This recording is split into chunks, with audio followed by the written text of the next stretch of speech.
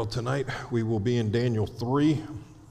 For those of you that have been here the last couple of weeks, we have started in Daniel 1 and 2. And a brief recap, and it will be brief, as you guys know, as Daniel starts out. Nebuchadnezzar's father had took over the throne of the Neo-Babylonian Empire. He died when Nebuchadnezzar was about 29. Nebuchadnezzar assumes the throne. There's a lot of wars with Syria, Egypt, also primarily that we're studying is with Judah and Israel. He besieges Jerusalem, takes the temple, carries off Daniel and Shadrach, Meshach, and Abednego to Babylon to train them up and to basically turn them into Babylonians so they can help do the same for the other Jews that they have and in captivity, as well as the ones back still in Judah.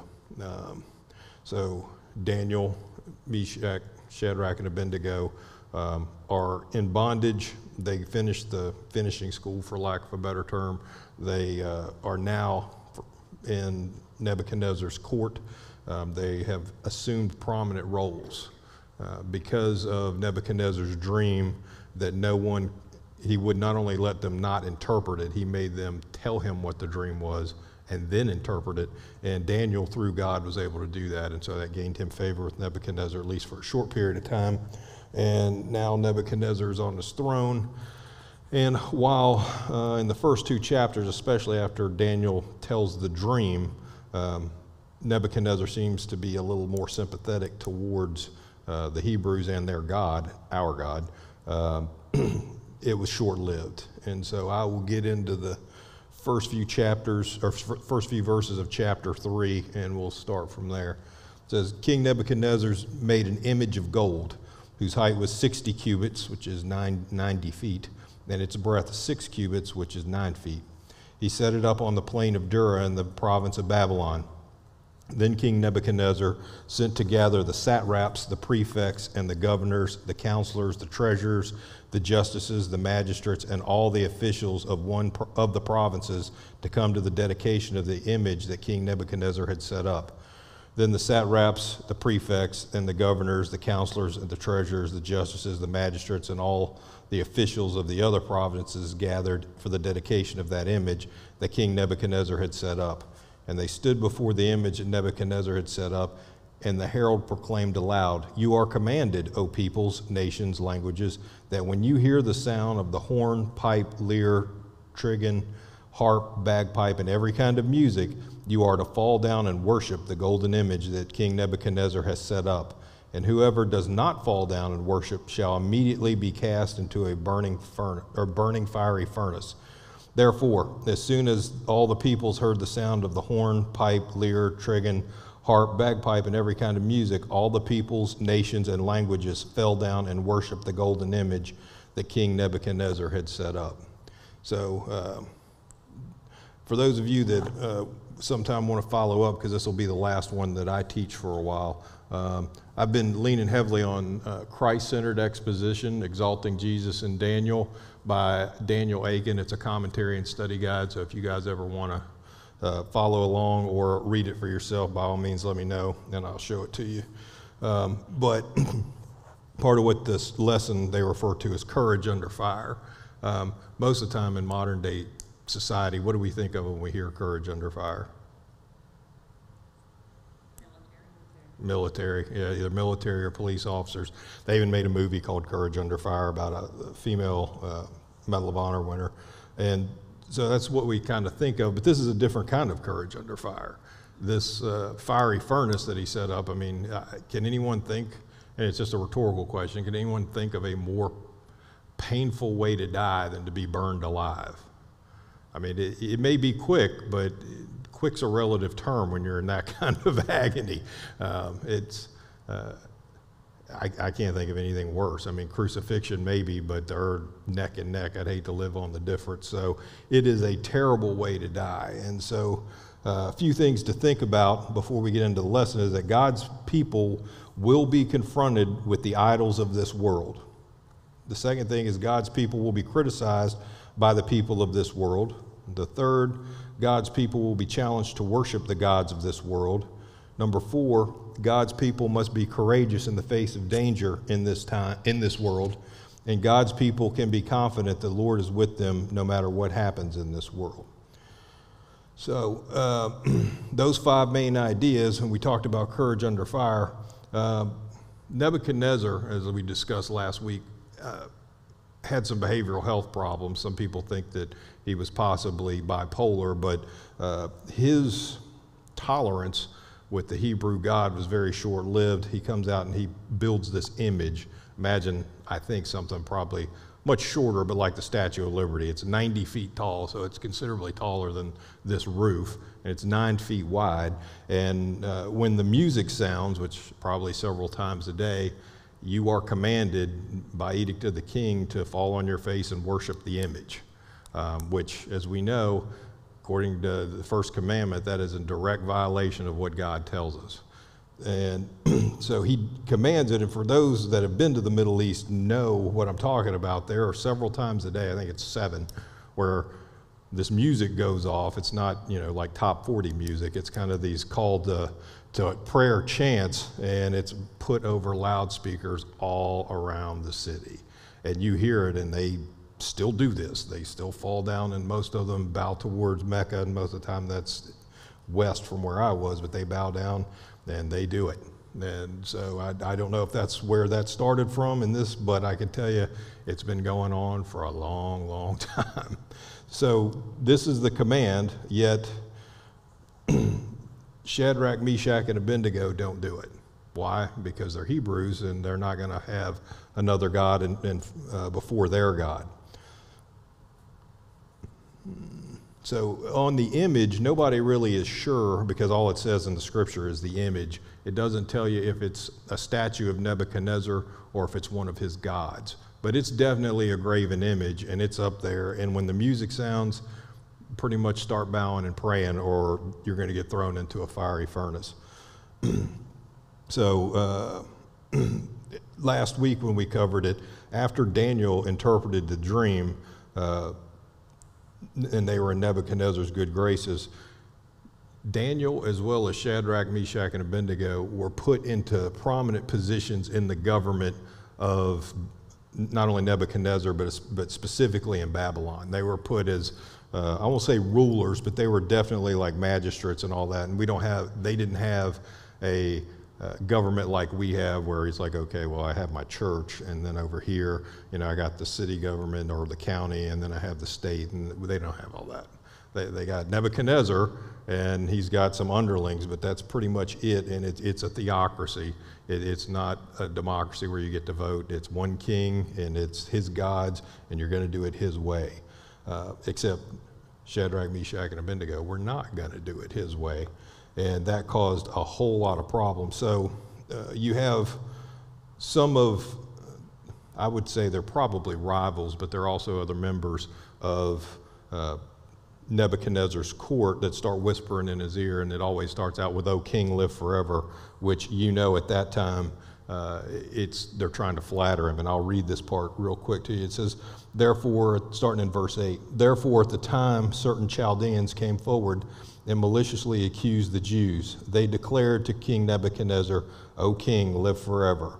You, king, have made a decree that every man who hears the sound of the horn, pipe, lyre, trigon, harp, bagpipe, and every other kind of music fall down and worship the golden image. And whoever does not fall down and worship shall be cast into the burning furnace. There are certain Jews whom you have appointed over the affairs of the province of Babylon, Shadrach, Meshach, and Abednego. These men, O king, pay no attention to you. They do not serve your gods or worship the golden image that you have set up." So they start the whispering. The whisper campaign is, hey, king, your trusted servants over here, these guys that you have in a position of authority, they don't listen to you. They don't care what you say. They don't recognize your true authority as king. So they automatically start pushing him into that direction of, hey, first of all, they're Jews, so they're not really people according to the Neo-Babylonian attitude. You have them there. They're not as good as we are. They're second-class citizens. But you put them in a position, and you've been good to them, and now they won't do what you tell them to do. They're just ungrateful. So this campaign starts, and It's to essentially unseat them from where they are. Let's see where I'm at in my notes here. So when Nebuchadnezzar puts the statue up, it's intended to be a symbol. It's a symbol of national, political, and spiritual unification. It's all in one, all united under Nebuchadnezzar and his kingdom and his umbrella. And as we discussed, the accusers were likely jealous. They were rivals. They wanted Nebuchadnezzar's favor, and one of the ways they got that is divide and conquer. They were trying to bring Shadrach, Meshach, and Abednego down to their level and not raise themselves up in his eyes. But they were looking for favor, but the three Hebrews had God's favor, and that's the thing to remember.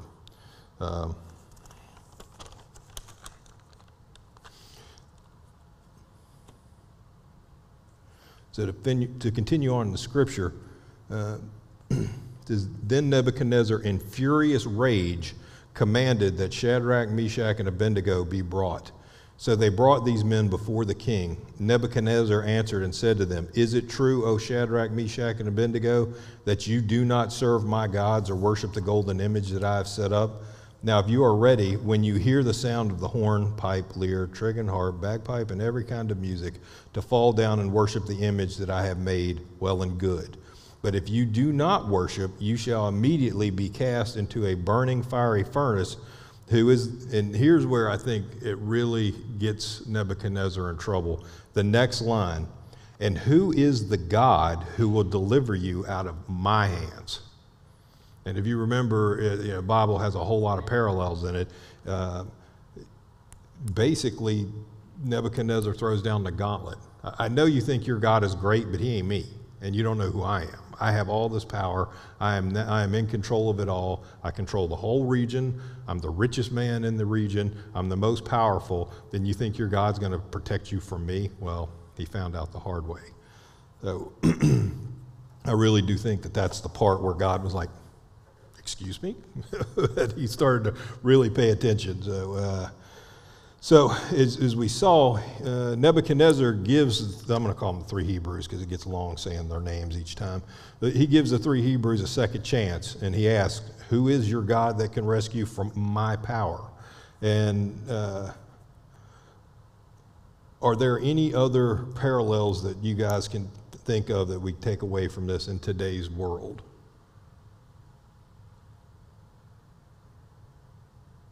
Bueller. There's a few, one of which is when you look at government. Now, I mean, the United States government, any government, do we have the courage, if we lived in, say, the Far East, to stand up for our moral and religious beliefs? I mean, it's one thing to sit here in a nice air-conditioning building in Vine Grove, Kentucky and say it. It's another thing to be somewhere else where the fiery furnace is now starting to stoke up, and you are now, like they are, at the binary decision. You either hear the music and you worship the image, or I'm going to throw you into the fiery furnace. It's that simple for them, and pretty terrifying overall. Well, if they didn't have the faith in God that they had. So as we continue on, Shadrach, Meshach, and Abednego answered and said to the king, "O Nebuchadnezzar, we have no need to answer you in this matter. If this be so, our God, whom we serve, is able to deliver us from the burning fiery furnace, and he will deliver us out of your hand, O king. But if not, be it known to you, O God, that we will not serve your gods or worship the golden image that you have set up." And so there it is. They finally have totally defied the king. The guy that, I think the problem with exceptionally wealthy people, like billionaires or something, so forth, nobody ever tells them no. Really? No? Well, let me change your mind. They never get told no, or at least very seldom are they ever told no. Nebuchadnezzar has a lot more power than they do. And so they are not used to being told no. But the three Hebrews told him no and meant it. At the peril of their own lives, they defied the most powerful man, if not the world, at least in the region. And when they give him the answer, says, "We don't need to give you the answer to the question." Does that like strike a chord with anybody else in the Bible? I'll give you a hint. It was Jesus. Does that remember? Anybody? You remember when Jesus is brought before Pilate, and Pilate says, don't you understand I have the power to kill you right now and to put you to crucifixion? And what does Jesus say? Exactly. It's like, yeah, you kind of had. And he's like, well, they say you're the king of the Jews. Are you? Well, what does he say? You said it, not me. And so with that, Shadrach, Meshach, and Abednego, they're like, we don't have to answer your question. It's already answered. We're not going to worship your God. So you do whatever it is you think you need to do, but we've made our decision and it's final. So they literally rest on the word of God at that point, even when it seems like everything else is gone. They have no other hope, and that may fail you. Yeah, Brother Mike. I think they had the standards that they set throughout the whole time they was under Nebuchadnezzar's reign. Mm-hmm. They had a standard, and they kept that standard and their God in their heart, because God knows people's hearts. And he tells people, it's in the Bible that where he talks about your standards and your criteria and what's in your heart. That's mentioned more than once in the Bible. Mm-hmm. These guys had that in their hearts, that they knew it didn't matter to them, because they knew they was burned up in that fire furnace. They knew that they had a God that they was going to be going to. They wasn't going to die. Mm-hmm. Maybe in that world, Right. they would leave the world by burning, but they knew that they had another world that they was going to. It's going to be better. But I think it's the standards that they were setting that really infuriated all of these people in the beginnings, because as you studied last weekend too about everything, where they actually was going out and doing the things that they was doing in town, well, these guys was talking about God. They wasn't talking about this stuff Nebuchadnezzar was wanting to talk about. They was doing what God wanted them to do. So they stood to their grounds, and they had their standards, and they wasn't about to change what they had in their heart and their standards for anything else. Absolutely. Their perspective was, while we serve Nebuchadnezzar he's our employer and our king, our true king is the one we truly study, and so or truly serve and worship. And so their perspective is totally different than what he was used to. The whole world, or at least in that region, wanted to get Nebuchadnezzar's favor. Now, while they enjoyed it, they were more interested in God's favor. And so when Nebuchadnezzar basically puts their back to the wall, for lack of a better term, and says, bow down and worship or go in the fiery furnace, it's pretty much, for most people would think, this is the end of the line. This is the end of the world as I know it, or at least my world, until I pass through.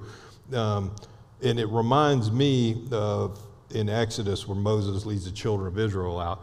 And so they leave Egypt and they get to the Red Sea. Here's the Red Sea. So unless we can all learn to swim really, really well, really, really far, in Pharaoh's army. It's certain death regardless of what they choose. But they stood fast on God's word, and God parted the Red Sea for them. I don't think it's much less of a miracle of what he did for Shadrach, Meshach, and Abednego. It's the same type of thing. It's the same faith. And it's the same God that comes down and intervenes. And it's the next verse. It says, then Nebuchadnezzar was filled with fury, and the expression of his face was changed against Shadrach, Meshach, and Abednego. He ordered the furnace heated 7 times more than it was usually heated. And I like the way that scripture reads, because it says he was filled with fury. And for those of us that temper, once it flies into you and you really get fired up, it's like, oh boy, now I'm hot in more ways than one with the furnace. And these people are going to pay for defying me.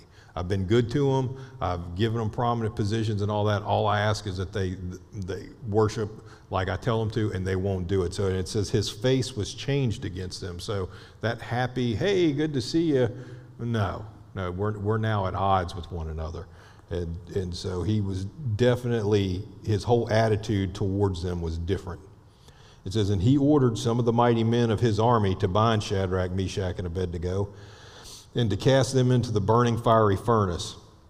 Then these men were bound in their cloaks, their tunics, their hats, and other garments, and they were thrown into the burning fiery furnace. So he didn't just burn them, or he wasn't intending to just burn them. It was all their belongings, their clothes, everything. Like, here you go. They're going to be burned. They're going to be forgotten about. And I think the example that he is trying to show, for those of you that defy me, this is what's going to happen to you. And so if he can show that, how many dissenters or other people do you think is going to stand up and go, I'm not going to bow down and worship? I don't think there's going to be any, because once that happens, the precedent is clear that he will do it and you will die. But the king's order was urgent and the furnace overheated.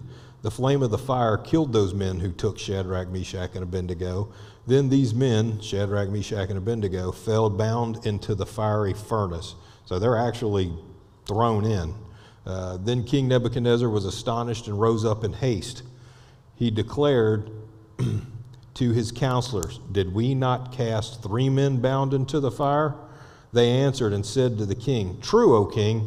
He answered and said, but I see 4 men unbound walking in the midst of the fire, and they are not hurt. And the appearance of the 4th is like a son of the gods. So what do y'all think about that? Let's think about that for a minute. Mm-hmm.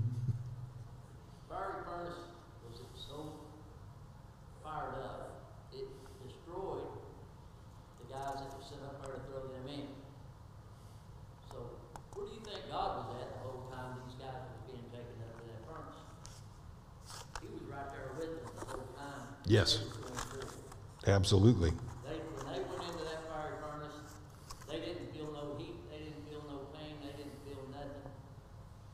They wasn't even singed or scorched. Their clothes wasn't, and I don't want to get ahead of you. No, you're fine. Go ahead. God was with them, guys. From the time that Nebuchadnezzar says, well, I'm going to throw you in the fiery furnace. Who's God's at? God's, let's see who's the most powerful. Yes. And God showed them his power compared to Nebuchadnezzar's. When he walked into that fiery furnace with them 3 men and made sure as they walked around and was unbound and was talking to him as they was in there, because you know these guys had been scared to death. Yeah. If they weren't, there's something wrong with them. But go ahead. They was probably going to die. Yeah.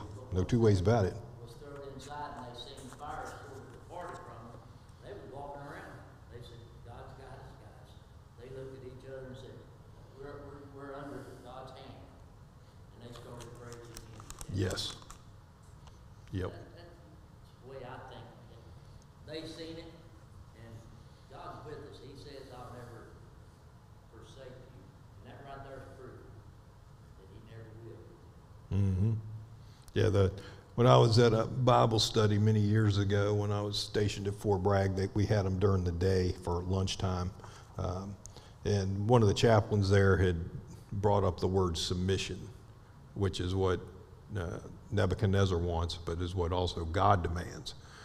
And submission is a hard word. It's hard for any person on the planet. It's definitely hard for knuckle dragon type males, because it means I have to submit. I have to give up my will to serve someone else's. And it's much easier when it's God's, but it doesn't necessarily mean it's easy at all.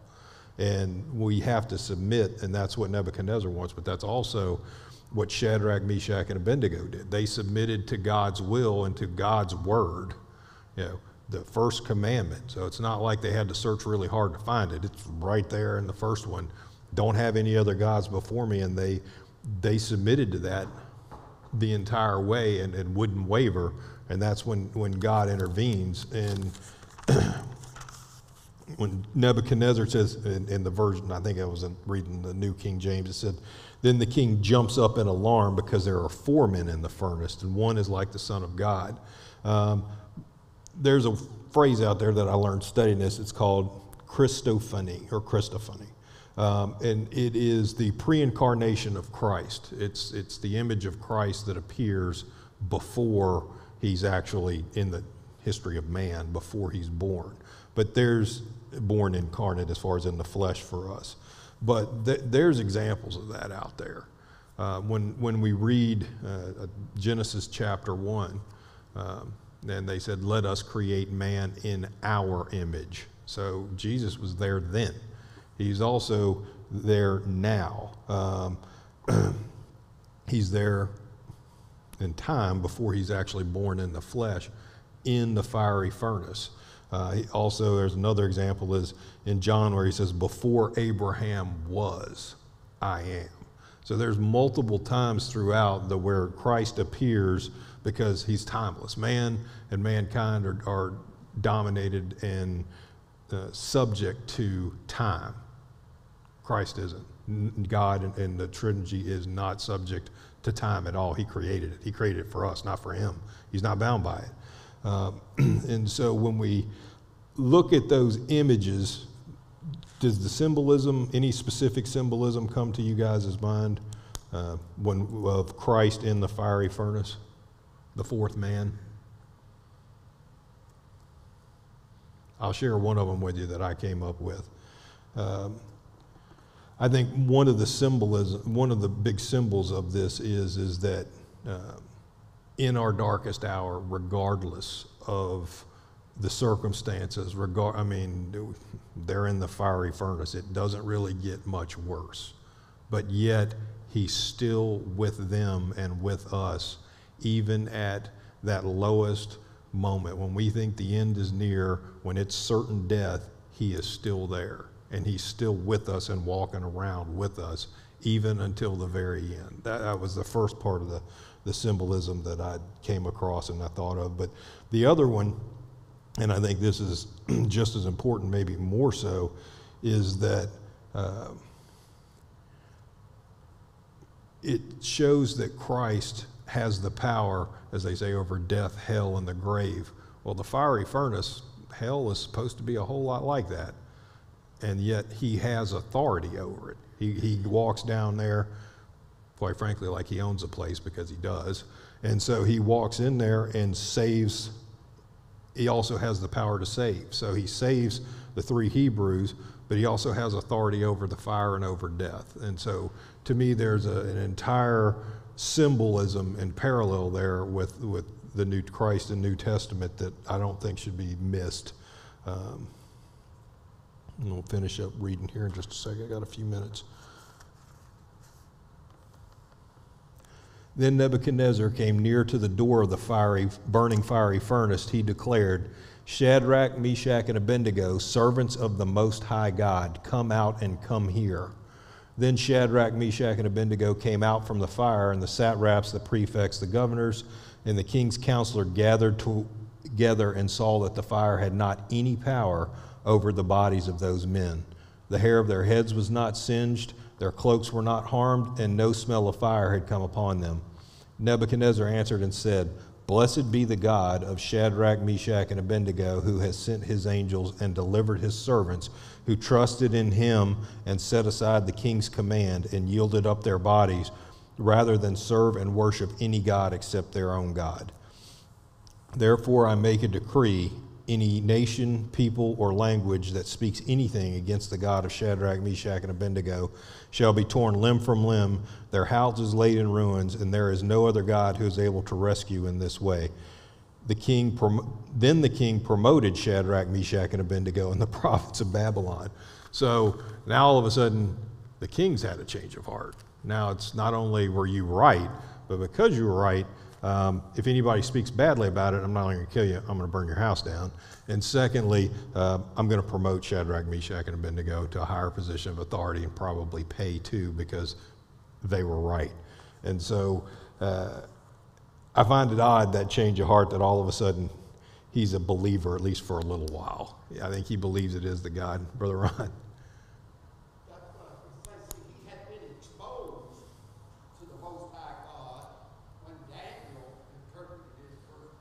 Mm-hmm. Then he promoted, just like you said a while ago. And the thing is those 3 men that he turned on were the 3 best servants he had. Mm-hmm. They were serving him even though he was a pagan king. They were submitted to God, doing what God told them to do, and giving themselves in service. And when it gets here, it sounds like that he is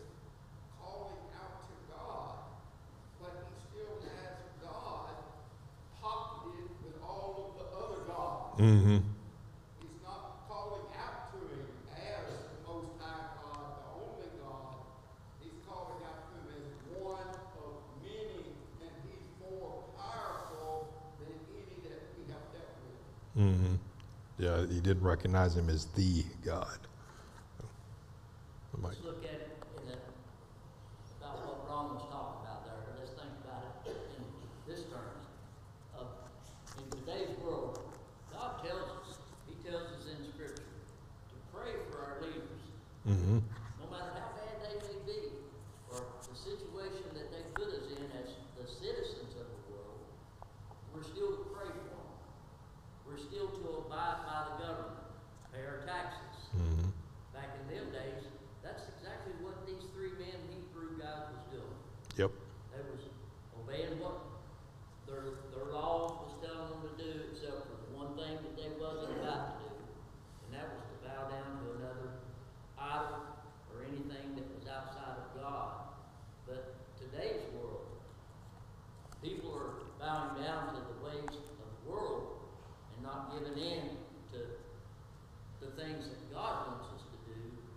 So if we think about the situation then, compare it with what we see today, because we as Christians pay our taxes, abide by the laws, and we go by what the government tells us we need to do.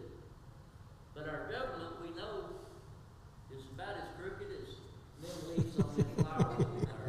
So, I mean, but we pray for them. I do. Mm-hmm. I pray for the president, I pray that they'll come to their senses, and God will change them in their heart. And I'm sure that's what these three Hebrews were doing. They were praying for Nebuchadnezzar, and look what happened. He did change in his heart. He changed in his attitude. But look what it took to get him there. What's it going to take for us to get us there in our countries today? They might need you to be Daniel for them, so. I know it. Story of my life. The Army says the 10% rule, you got to be 10% smarter than the equipment you operate, and I'm not there, so.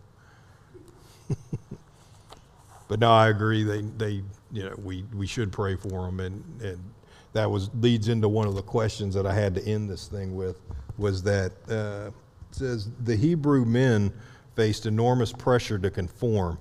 How does our own culture pressure believers to reject God and conform to the status quo? Which very much what you just said. I mean, people nowadays want to. Can you not hear me? Can you hear me? Okay, there you go. That's it. You can't do that while I'm up here, man. I don't know if you can hear me or not half the time. All right, the next questions everybody can answer but Mike. No, I need his input, but it says, what are some of the idols of our day that vie for our worship? Power. Money. That's where I was thinking too. Possessions, power, money, possessions, anything else? Sports. Social media is a big one. TV. Cell phones altogether. Yeah, that's all the above, but yeah.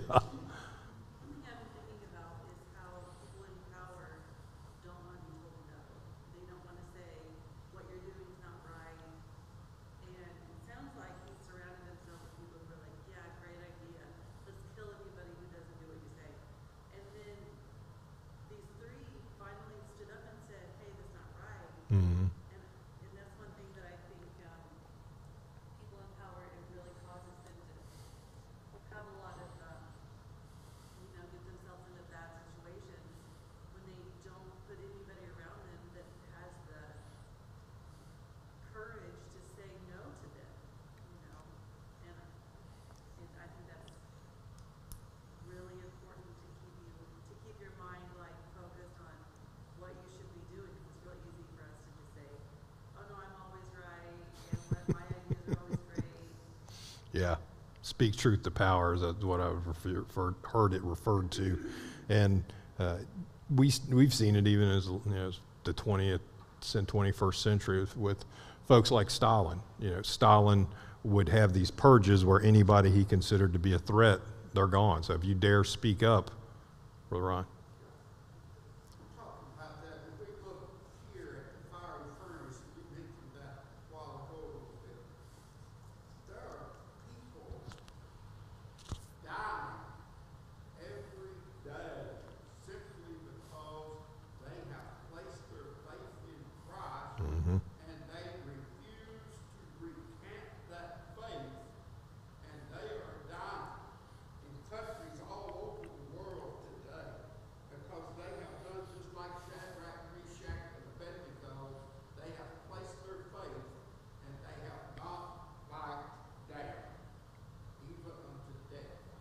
Absolutely.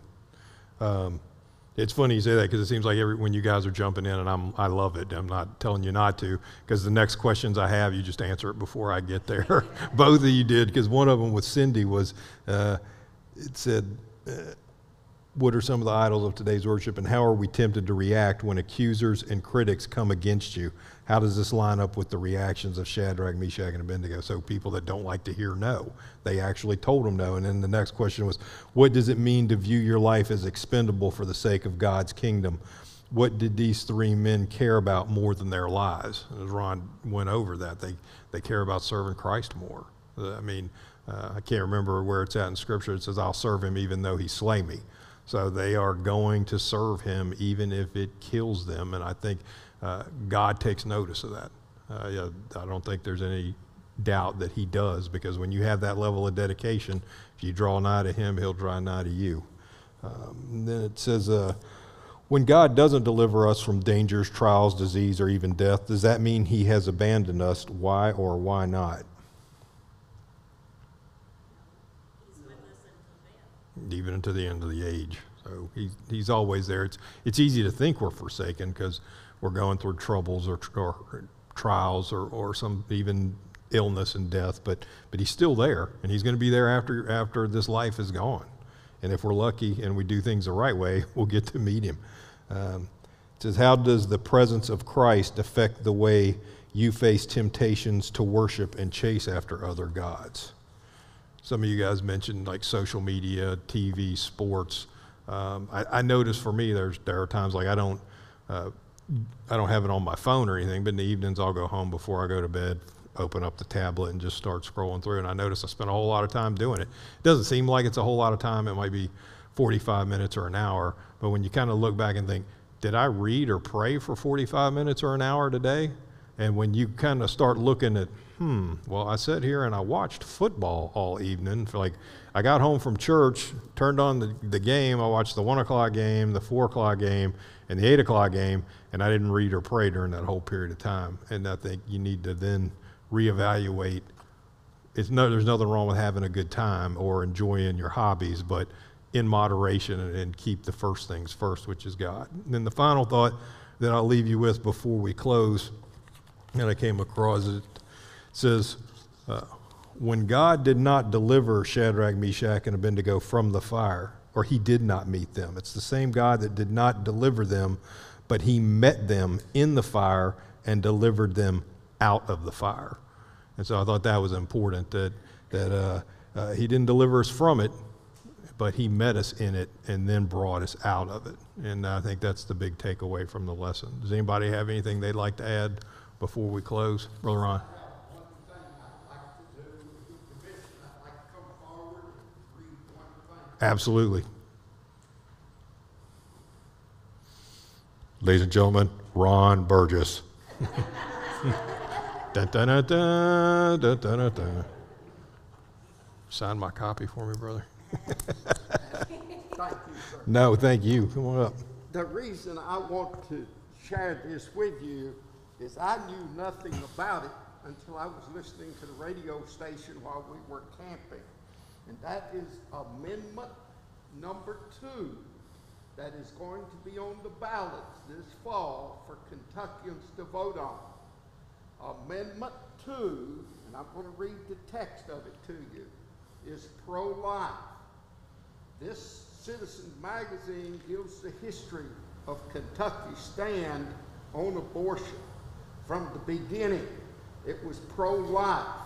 1973, when they had Roe versus Wade and the Supreme Court set that up, Kentucky had to change their laws to abide by the federal laws.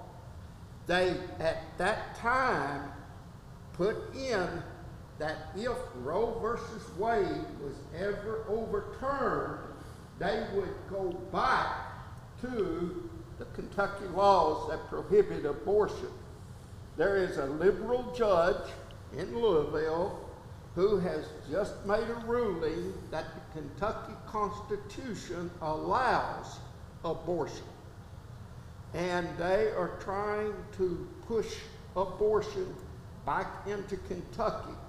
And here is the amendment that they are attaching, that if it's passed, it will settle the abortion issue because it'll be in the Kentucky Constitution, and then a judge can't overrule it and flip-flop it back and forth like they're doing.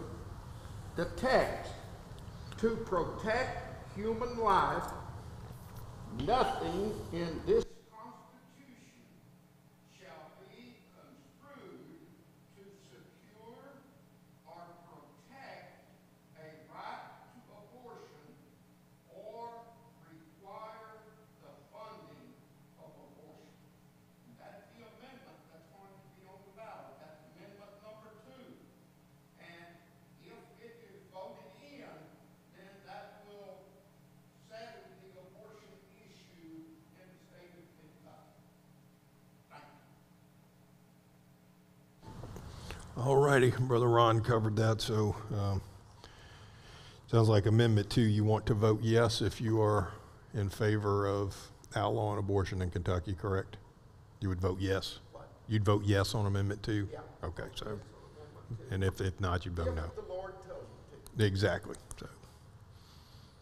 All right, does anybody else have anything they'd like to share before we close out? Em? Something along the lines of what you were talking about. I was listening to the radio, Southeast Christian, one of their pastors, was talking about some of the things you were talking about idols and distractions, and brought up how our attention is not always on God and His Word and will. But one thing he said that really struck me, he said he thought it was pretty ironic that something that is so distracting to a lot of people has a picture of an apple with a bite taken out of it. And he was going back to, the Garden of Eden and how Satan tempted and distracted Adam and Eve from what God was telling them to do. Because he knows if you partake of it, you'll be like him. You'll be like God's, and your eyes will be opened, right? Oh, yeah. I didn't notice that, but now that you mentioned it, it is pretty good. And that's a good example. Anybody else have anything they'd like to share before we close up? Peanut gallery up there. Another. All right. Brother Mike, if you would, please. Oh, yeah. Yeah. No, go ahead. Oh, I just want to say, when that fire in the furnace goes out, because there are the few, whatever they lit the fire with, don't forget the fire in hell never will go out. Yeah, exactly. Remember, the furnace is by far not as bad as. Yeah. The fiery furnace will kill you in this lifetime, but it'll be fairly quick. Hell won't be. Gas, but they didn't have gas. But I mean, whenever they run out of fuel, the fire is out. But in hell, you will not see the fire go out. Yeah, exactly. All righty. Well, we're a few minutes after 7, or at least right at 7 for me. Does anybody have anything else? I won't hold you up anymore. At that, Brother Mike, if you would, please close us in prayer. Heavenly Father, thank you for the word that we received tonight that shows us that we got to stand up, stand strong in your word, and stand strong for you, and give in to nothing that takes away from you, Lord. We're thankful for these 3 men that brought everything to light for all of those sinners that were standing around watching as you brought those men out of the fire. Lord, we know that you're going to bring us from out of the fire when you call us home or you return. And we're not going to have to face an eternal fire that we'll live in, suffering forever. Our hope and our promise is in you, Lord. And I pray that all of our children, our grandchildren, our neighbors, our neighboring countries, that we all understand and our ears are open and our eyes are open to see and hear what you have to say to us all, Lord. Go with us as we leave this house.